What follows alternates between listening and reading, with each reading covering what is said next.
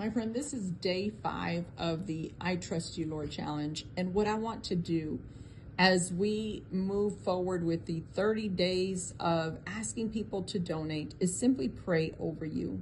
There are some people who are listening to this right now, and maybe you think, I would really love to partner with Teresa Lusk Ministries and sow into what they're doing for the kingdom of God, preaching the gospel and everything else that they're doing. But I truly feel a stress. I feel a binding up in my own finances, and I just don't know that I could take that step of faith right now.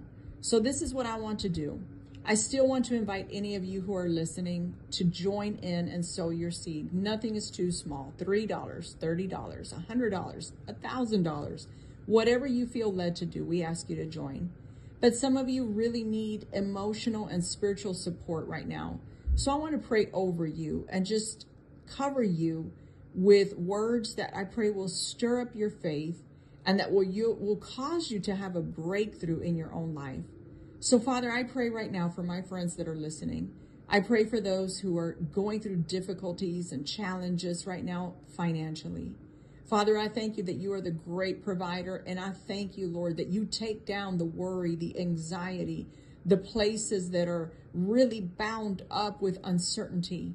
Holy Spirit, we ask you to cause them to manage their finances in a way that will make room for other resources, Lord, for other opportunities, for creativity that will open the door to much more.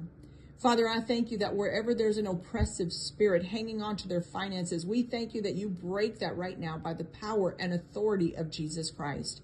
So we just release a peace and we say, thank you, God, that you are our provider.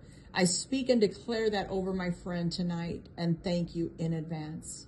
In Jesus' name, amen.